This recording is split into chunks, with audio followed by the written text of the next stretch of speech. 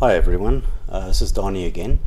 This is part 2 of the series I was doing on just comparing the user interfaces between Aether and Patchwork, the client that was running on the Scuttlebutt network. So I've done the first video already. Went better than I thought. At least I didn't have to cut everything and edit everything out. I managed to do it all in one take. So let's hope I can do the same with this one. I'm not going to go into the technicalities of the protocols and how the peer-to-peer networks work. There's quite a lot of documentation about that, and I will put links below the videos for those that are interested. This is more just to give a sort of feel of what the interface looks like and how it works. So what you're seeing here is the main view for the Aether client. I've downloaded the snapshot version and running it on Linux at the moment. But there is versions for Windows and for Mac OS as well. Just to remember, as I pointed out in the other video, with these peer-to-peer networks, the fingerprint ID is the unique identity on whichever machine you've installed. So if you've installed it on Mac OS and on Linux, they can have two different fingerprints. The network actually sees them as two completely separate clients. Although the usernames are not unique, so you can still call yourself Donnie on both of them. You may want to say Donnie Mac or Donnie Linux just to differentiate if you feel the need for it. But remember, they're actually effectively two separate identities.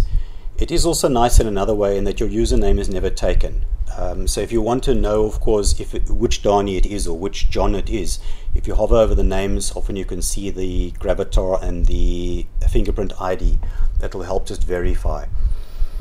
Also, just remember on Aether, on this network, there is no following of individual profiles or people, and you don't message people either. You basically are participating in these subreddits or topics or channels or whatever you want to call them, very much like the Reddit network. And all your interactions are around the interest or the topic itself. So this is what you're going to see. This is the home view at the moment. Basically, this is the view of everything that I've subscribed to, all the topics or my subs that I've subscribed to, and I could also go and have a look and see what are the ones that I've subscribed to, and I can unsubscribe there if I want to. The view is a little bit different. It's not the same sort of feed with the previews that you saw on what was it, Patchwork.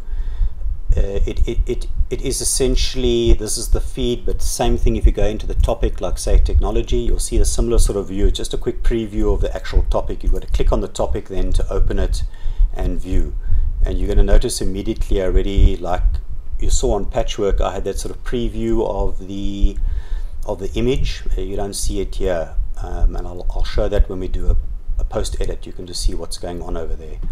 There's a slight difference. Within an actual topic, if I have to take, say for example here, this is a subreddit that I created myself. I've got notifications activated. That's where I'm going to post a new post in here if I wanted to. These are the posts I've already done. This is what you do for liking. You can't unlike. Notice. Can I? Yeah, I can. So you can. Whoa! Now look what I've done. I've disliked or voted down my post, and it doesn't look like I can vote it back up again. Interesting. Okay, there's something interesting. But essentially, once you've liked something, yeah, there it is. And it's not that obvious. You'll see totals over here for the number of likes, or in this case now a -1. The other interesting thing here is that we didn't see on Patchwork and Scuttlebutt so much is because it's pure topic based, there's also a bit of info you can put in and around the topic or the channel. So you can give it a description. There's a link, you can see who created it. There's reports. This is something unique now, mod activity. This is unique to the Aether network in that you can see everything that the moderator does. So in this case, I've performed a few moderation actions. Anybody can see what I did, that I deleted it, what the reason was. There's the mod actions. So moderations are completely transparent, which is just about unlike any other network. Even on WhatsApp, you're just going to see the word deleted. It doesn't tell you why or what's happened or who deleted it. In this case, you can see who did it, why they did it, and you'll be able to in the future, it's not quite live yet, but you're going to be able to in the future. There's a democracy around moderators. You can vote moderators out, you can vote moderators in. You can actually impeach the moderator even who created the channel. He can be voted out, or she can be voted out if they are not adhering to, well, the followers feel they're not adhering to what the purpose and the what was it, the intention was behind the channel and its sort of rules. So that's something quite unique, I think, for this network. Yeah, that was the home view I showed you already. Then popular is quite interesting as well. It's just show these are not necessarily things that you've subscribed to, but it shows you what's popular on the network. And again, very nice for discovering new content and topics and subs to follow.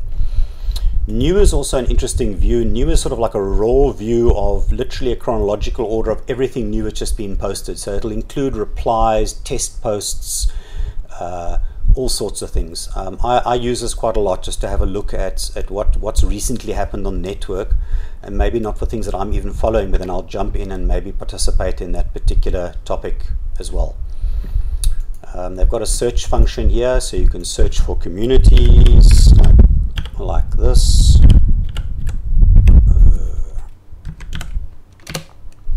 Oops, keep forgetting I've got that on. It's going to find that, or you could search for content. Let's try something different. Let's see if cellular has been mentioned. Yeah, okay, there's something there. And also you can search for people.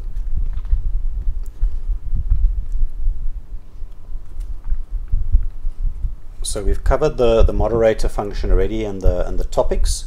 I'm going to briefly go then also to posts and just show you, I just wanted to show you quickly, I forgot to actually mention on the moderator. You'll just see, if you're looking at something you can moderate, you'll see you've got a moderate function over there as well. That's actually where you do the deletion.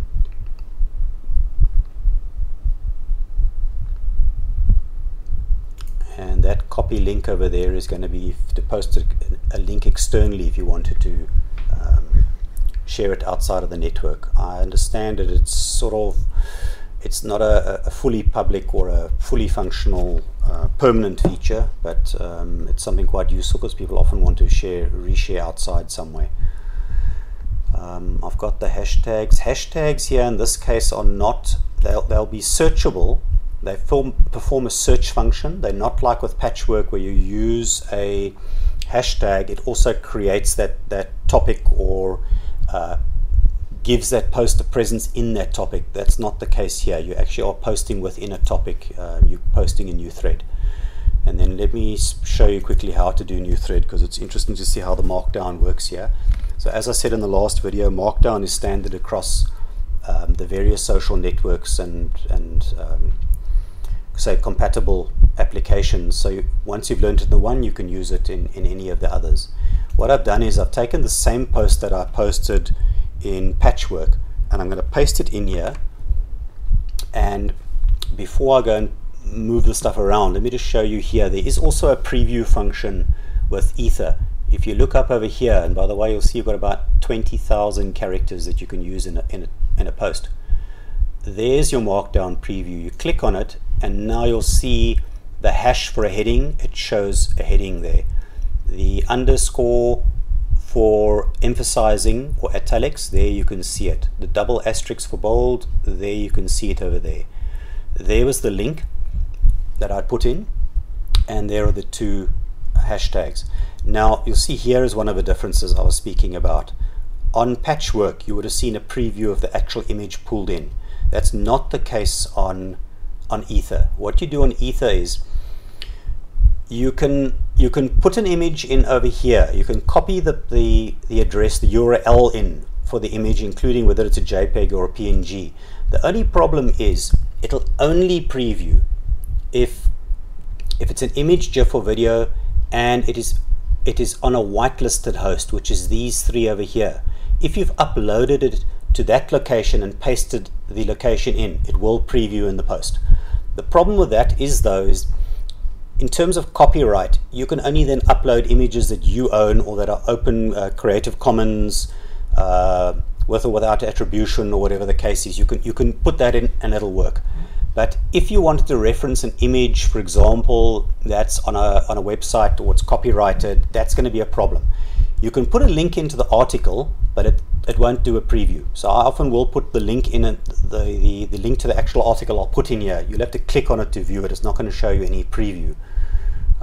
That's the only sort of one key difference. Yes, they could actually add more whitelists here, or allow the functionality down here just to pull the image in. But that at the moment is a function of how Ethernet operates. So it's just one key difference to bear in mind.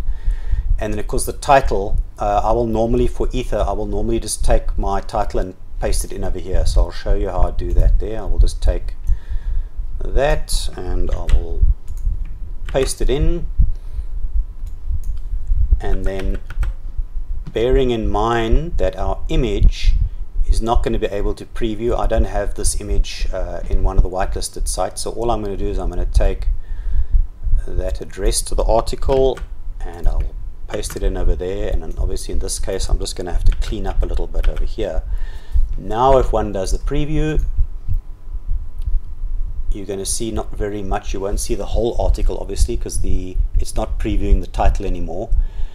But I can show you the posts. You're not going to be able to, it's basically a link you'll have to click on over there. So it's just one sort of key difference in terms of the typing side to bear in mind.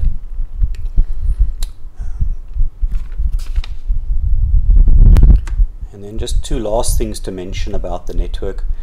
The content, because it's being stored on everybody's machines and forwarded, yes, you can actually work offline and connect and forward later, almost like email. That's one nice thing. The internet can actually be off and you can browse this network and reply and post and catch up later. It's the same with Patchwork. But built into Ether as well is the data basically disappears after about 6 months or so if it hasn't been interacted with or saved. It's just to keep things clean, because remember, it's replicating between machines. If it gets bigger and bigger and bigger over 5 or 6, 7 years, it's going to become tremendously big.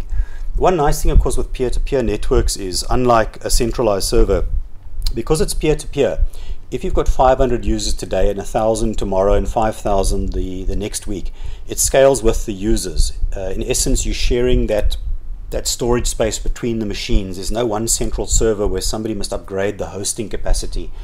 And so from that perspective, these networks can operate quite a lot cheaper and easier maybe than a centralized network. If you've got problems with outages on the internet, same thing. You can edit and do your posting and so on offline. In fact, I think the developer for, was it Scuttlebutt or Patchwork, I can't remember which one of the two, he'd actually designed the software for the purposes of himself being on a sailing boat sometimes for a month at a time, and he would actually work offline, and when he got to port or when he had internet connectivity, he would push and pull and update in that sort of manner. So that's an advantage. One other just last thing I want to show on Ether is the status. You can actually see the status of the network. There's some nice technical info for those that are interested. It shows you what's up to date, what I think it shows storage here somewhere. It's showing at the moment, oh, it's the allowed space. I'm just trying to have a look. Actually not too sure now where it's actually showing the space already used. I need to check that. But anyway, and there's a bit of information as well here about what it's telling you. So I think for the technical fundies, this is quite interesting actually. And we've had quite a bit of luck on the technical side with being able to edit configs and various things on Ether. So I think from that perspective, Ether is quite interesting from the sort of the technical edge. I think I'd already showed the profile. Okay, it's got there is a profile as well. But as I said, you'll see there's nothing really for messaging or anything over there. It does show you just briefly notifications. Unread is bold. You can see all the posts I've made and threads that I've created. You'll see again there are no images at the moment. You might see one or two just now. I know I had tested somewhere here with images. Oh, okay, there we go. For example, this was an image for the topic group that I'd created actually. This one was a post image, and you can see how you can see it. There you'll see it is Imgur, so it is one of the whitelisted sites, but that's essentially how you're going to see a post made with an image. And yeah, I think that's about it for Aether. Not sure what else I can actually show there at the moment. Oh, maybe just topics. I can just show you sort of what is available. Browse communities, there we go. By default, I can also just say there, it's got safe, the creator flags topics or communities as safe for work, it's called, and they will always appear first, and by default that's all you see. There is a switch, you just have to switch on to see the non-safe for work, and you can mail him and ask him, please flag mine as safe for work, and it'll appear in the safe for work. But if you're not seeing everything, that's one of the reasons why, because it's actually in the unsafe for work. You're not going to see it here because I've got it switched on by default. I've allowed non-safe for work, so I'm obviously seeing everything. But you'll see there's quite a lot of communities on Aether already, and you can take any one of these.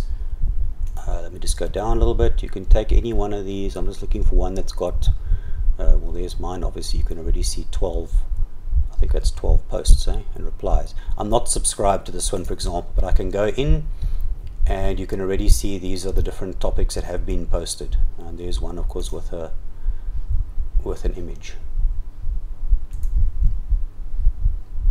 and that's how you're going to see that there's an image.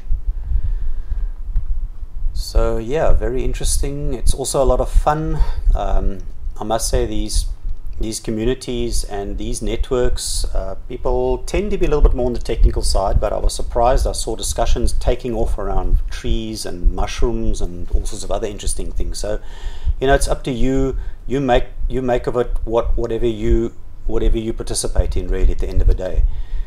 People must just remember there are topics, community-based type networks, so you've got to find interesting communities or create them yourselves, like I did for my traditional shaving one. And people, you'll make friends as people find the same topics of interest that you've got. It's a different type of network from ones where they like Facebook, where it's primarily following people. Twitter, you also follow a profile, although they have also now introduced topics and so on, but it's still quite new for them. So yeah, that's pretty well much Aether. If there's anything else I discover, I'll do a follow-up video sometime, but you're welcome to ask questions in the video, or to catch me on Aether and you could ask me questions. I'm trying to think, there's my address. Yeah, so I'll see if there's enough interest. I'll do some follow-up videos again. Otherwise, that's about it for now. Thanks very much, and cheers to all.